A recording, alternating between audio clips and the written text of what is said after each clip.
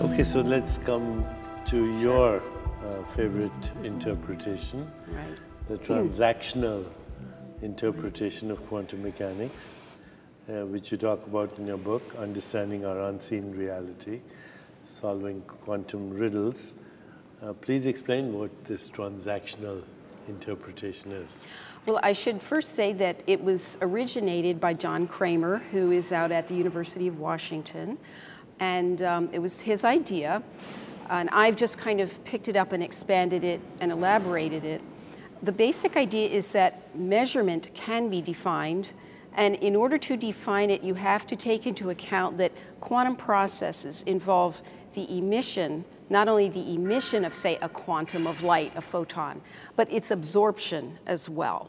So quantum processes, in particular radiation, which is where a photon is emitted and absorbed, is a two-way process. It's not just unilateral. You know, people tend to think that an atom can just send off a photon and there it goes. But in fact, in order to have that happen, you have to have something emitted, which in the transactional picture is called an offer wave. And that's an offer wave.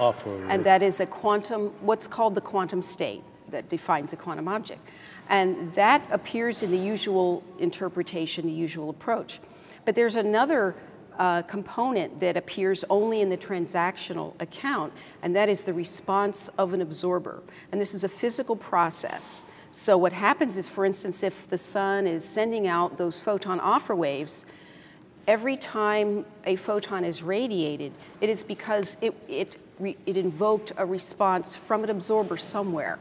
On the Earth, perhaps a plant leaf, our eyes. So in a sense, a lot of other systems are participatory, and these are the absorbing systems that are kind of the missing link that are needed to explain what is a measurement. A measurement happens when an offer wave gets responded to in a physical process of absorption. So what is the world like before that measurement happens, whether it's a conscious observer or it's this offer wave that's absorbed? Is there a more fundamental world that exists before that happens? Well, yes, and this is what I talk about in my book. If you think of an iceberg, this is a metaphor that I use a lot, the usual classical world of experience is like the tip of an iceberg. And so we know that you have an iceberg, you only see the tip of it, but as we know from the Titanic, for instance, it's a huge submerged portion of the iceberg that is hidden from view, but it's very real. And so my suggestion in my development of the transactional picture is to take these quantum entities, these offer waves, and the responses, which are called confirmations, those responses from the absorbers, that those are actually doing their thing, if you will, in that submerged portion of the iceberg.